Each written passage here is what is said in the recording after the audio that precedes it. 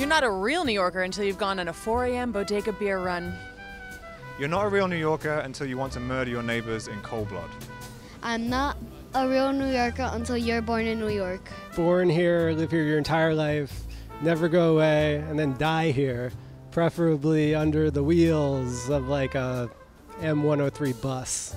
I think you have had to have lived here at least 10 years of any time in order to see the sea change that occurs so that you can reflect upon what what you've lost versus what's replaced it. You're not a real New Yorker until you lived here your whole life.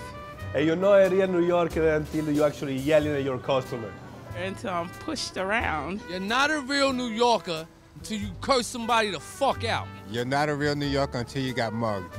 You're not a real New Yorker till you can live in your car for 5 months because you're dedicated to live here. You're not a real New Yorker until you're a jerk about pizza that isn't from New York.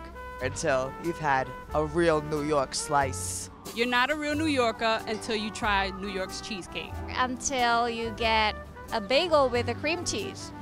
Eat a dirty water dog while drunk at 4 a.m. You need to have visited Spain at least once, and with other places like that, Old Town Bar, Lavador, the distinguished Wakamba on 8th Avenue.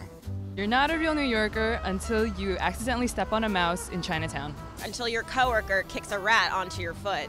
You're not a real New Yorker until you ride the subways. Until you ride the subway? Until you can ride the subways without looking at the map.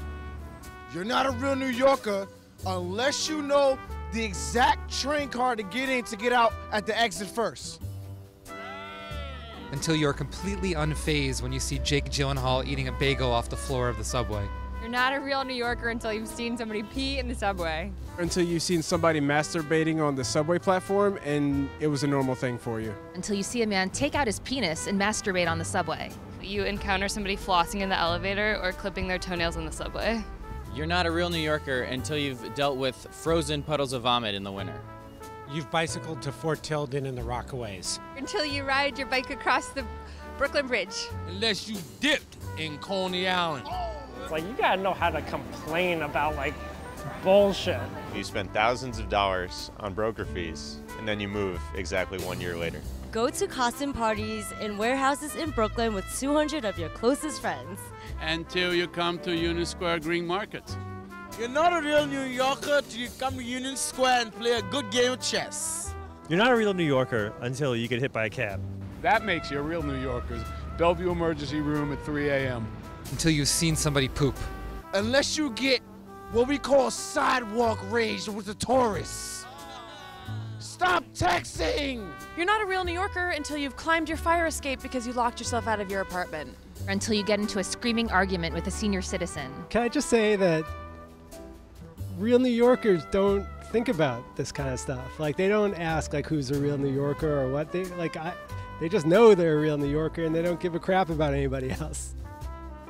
I mean, a real New Yorker just wouldn't stop to answer this question.